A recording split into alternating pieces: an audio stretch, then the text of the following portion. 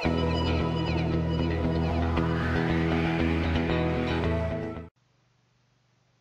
ROS developers, welcome to the ROS in 5 minutes video series by The Construct, your channel for everything ROS. I'm Bayode Adenayola, and this video will be looking at how to create and launch a custom world in Gazebo. But before we go into that, remember to visit the Robotics Academy, our online academy where you find practical online ROS courses using simulated robots. No installation required. You will find a link to this academy in the video description. So now let's get ahead with our work. And for this, we are also using another powerful tool from the Constructs, that's the ROS Development Studio, ROS-DS. This allows you to create and share projects with your team and with your friends online without using any computer. So you don't need to install ROS or go through all the problems. You have a platform ready. You'll find a link to the studio in the video description. So you can create an account and do exactly what you see here. So now for this one, we've already created the package and we are just going to launch that. Okay, now we are ready to roll. So let's look at the steps. I call the 3 easy steps that will follow. So we need to know where the current world and model files are located in the installation.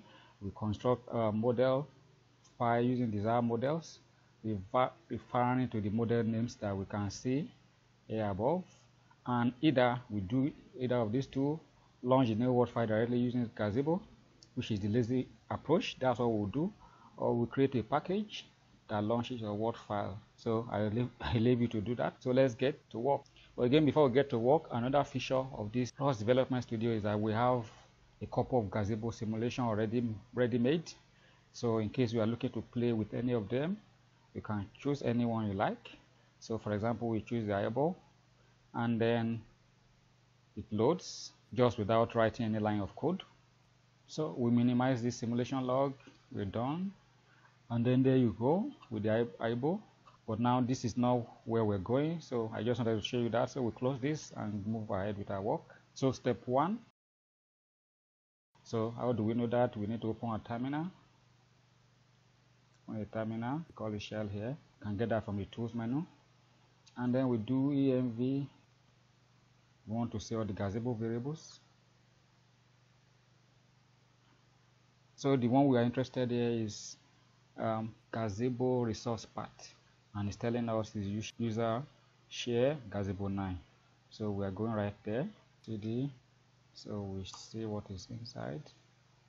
So we see that we have worlds, models, and media. Let's first check the worlds. So we can say, great, we have the ready-made worlds that we can launch. So for this case, there's a particular word I like. It's called Pioneer 2DX. So let's first of all try to launch it. So we can launch any of these words by writing Gazebo worlds. We can actually launch this from anywhere. So since we are here, we can just skip this word. So right from, let's say, the home page, anywhere, from anywhere. Great. So we bring up one other tool, which is called Gazebo specifically. So that is where we show the Gazebo simulation. So there you have your Pioneer. So while we leave this window open, we are now going to see our world, the reason why we're here. So fortunately, we already created a package for that as well. But we are not going to launch using that package. We are just going to look at the world file. So here we have the world file open. It's inside the package, but like I said, I want you to try creating the package yourself after seeing the world file here. So this is it, and you can see that it's a very simple one. Of course, you can examine the words here. You see that there are some other parameters, but it's all about the same thing. So simple, create a world, give it a name, then you include the models. So here we can see our models. Don't forget the other time we saw another folder. We can see the models. Then so the models are listed as folders, and when you are creating the model, you just use the folder name. So in this case, we just used we used door and table. And then we have this parameter for each one, which is the pose. Where do we want this to appear in the world? So if you study very well, see that we want door to appear here, and then we can actually add this. Okay, where do we want the table to appear? So have this. So let's make our table appear at -5 and 5, and then let's add another model which we can call our chair, and let it appear here but at 5.5. Then we save, and we can minimize this. Simulation is not running, so we are going to run one now. Go back to the terminal, then we ROS cd Gazebo, that's the name of our project. Then we see the worlds. Then just like before, we do Gazebo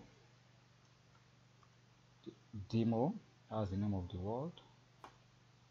Then here you go.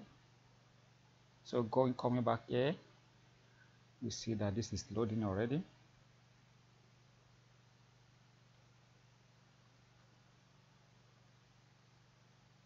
So there you go.